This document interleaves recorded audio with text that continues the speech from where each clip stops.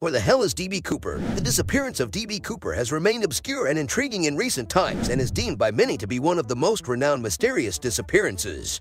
In November 1971, there was a man named Dan Cooper hijacked the passenger plane and threatened everyone on board that he had a bomb stashed in his suitcase. He demanded $200,000 in ransom money and 4 parachutes on a short flight from Portland Airport to Seattle.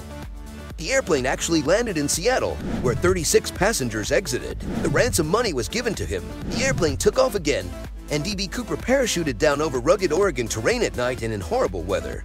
It is still a question of whether he survived the jump or not. D.B. Cooper was never located, and no sign of him was ever traced, though many believe that he was a professional skydiver. Recently, Marvel showed the god of mischief seemingly in the guise of Cooper, jumping from the plane before disappearing into the Bifrost, something that certainly makes for an interesting way to solve the decades-old crime. If you know where D.B. Cooper is, please let us know in the comments section.